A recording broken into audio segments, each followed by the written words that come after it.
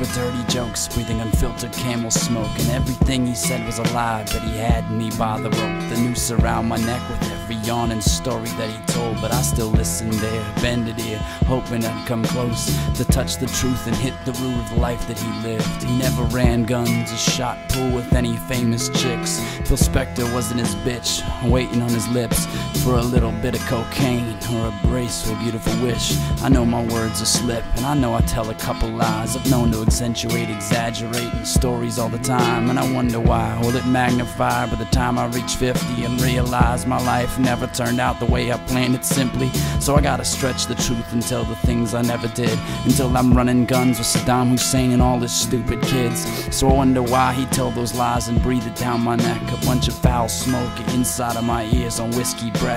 And I'm sitting here, a little kid, right in front of his chair, telling him another story. Come on, uncle, bend my freaking ear, I wanna hear the tale. Tell me time again and over now, how you were running drugs across the border from the north on down through Alaska, along the oil pipeline and into Canada, taking them down through Washington state and hanging out and doing damage to the brain that God gave. I'm wondering what I understand. If you don't have the truth, how can I shake your hand? See, and I got a couple questions that make me a little curious, homie. If the story make the man when the man makes up the story? There was never stolen cars, there was always a couple bars. There was eyes full of stars and a lackluster fall of art. And everything I understood that you'd done with your life has all just been sacrificed upon the cross of truth tonight. See, I seen it all breaking down, a sad old man with a couple bruised rib cages and a shaky left hand. His beard is scraggly, the top of his head is going bald, and it's all peeling away, falling back with the stories that he told.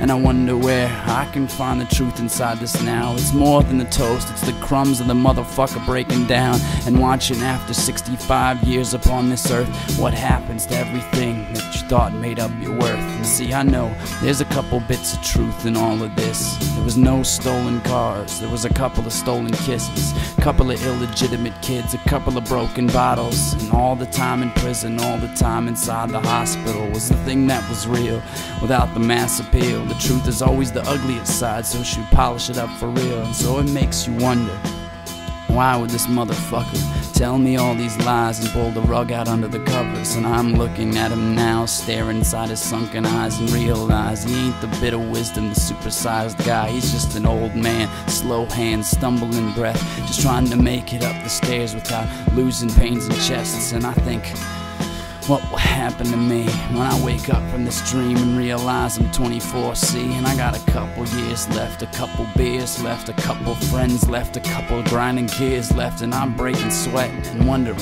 one day I will be breaking down, living in an old folks town, wearing my tattered broken crown. And I'll be waving a hand for servants that answer no beck and call, because everyone is left standing me holding my balls. And I got to make ends meet in this thing I called my life, the bitter circle ring that made me back to the beginning, right? I started to help this baby, ended this way in a wheelchair maybe, and now I gotta act maybe, explain the way that I was so crazy, tell you why